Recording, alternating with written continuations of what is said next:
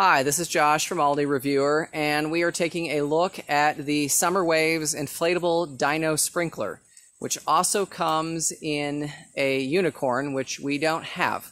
And I want to talk about a couple of things related to this sprinkler right off the bat.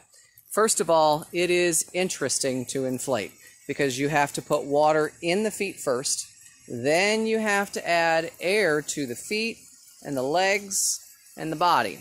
And of course, water and my electric air pump don't seem to go really well together. That's kind of creepy.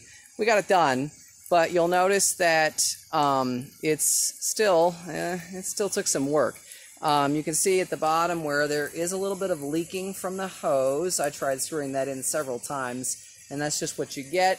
You also notice that the water jet kind of bounces off the nose too. I mean, I might be able to fix that with more air, but I'm a little nervous about adding too much air because I've heard stories about how people have popped these things.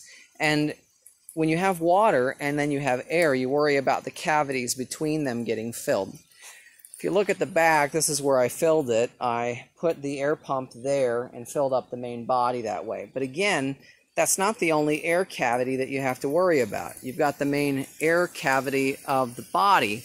Then you have two, one for each leg on this side, and then you have two more on the feet. And you have to fill all of those up.